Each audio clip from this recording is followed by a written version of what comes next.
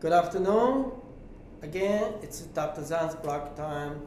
Today I would like to discuss with you all or introduce you about the new technology called egg freezing. So egg freezing is becoming more and more popular among the working ladies when they are not ready to become pregnant. So I would like to discuss a little bit about the history of egg freezing, and then I will discuss about the applications and the techniques and who will be suitable candidates for egg freezing, and also I will talk about how many eggs we needed to freeze. So as you may know, egg freezing only became well-established technique about 10 years ago. And in vitro fertilization or assisted reproductive technology has been established for last almost 40 years. And the first test tube baby was born in 1978.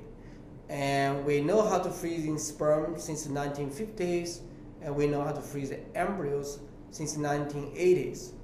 However, for a quite long period of time, we have a difficulty to freeze eggs, the so-called unfertilized eggs. Why is that? The reason for that is that egg is one of the largest cells in the mammalian bodies or in the human bodies, and they contain large amount of water. So when you're trying to freeze eggs, the ice crystal will form, which will kill the living cells right away. So for a long time, we couldn't figure out a way to freeze eggs. As a matter of fact, from 1978 to 1999, for the almost 20 years, only about a handful of a baby was born through egg freezing using a technique which is no longer used today.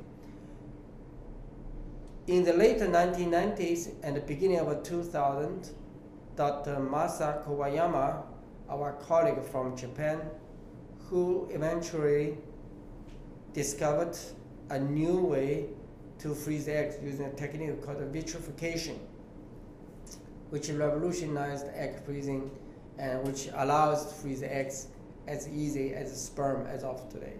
So what exactly changed in the technology? As a matter of fact, now once we figured out, it's just very simple. So basically, a special snap freezing technique which will lower down the temperature of water in an extremely microseconds.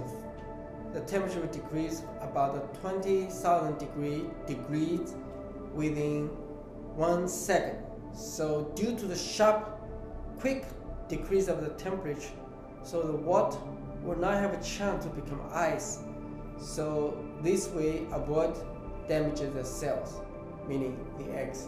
So this technique is called vitrification or fast freezing, and practically means to change the liquid into glass. So glass is not actually crystal, and that will not kill the cells. So this is basically the new way, the new technology.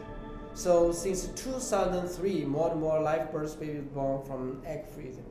While still need to have a long learning curve to freeze egg in the perfect way, but nevertheless, the technique become more and more popular in the world. So today, the egg freezing become almost a routine. In our center, we started freezing eggs since 2004. So more than 600 babies were born through this egg freezing technique. So how many eggs we need to freeze for each ladies? It depends on their age. If they are less than 35 years old, should freeze at least 10 to 15 eggs.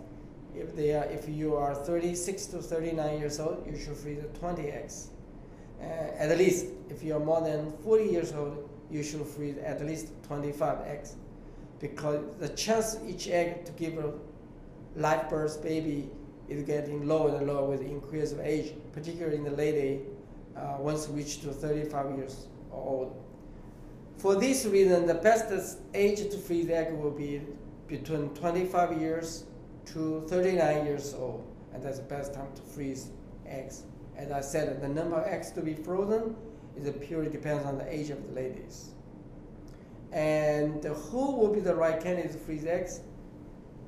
A, due to medical reason, a lady who, let's say, are diagnosed with certain kind of cancer and going to start radiation therapy or chemotherapy, it may damage the egg quality.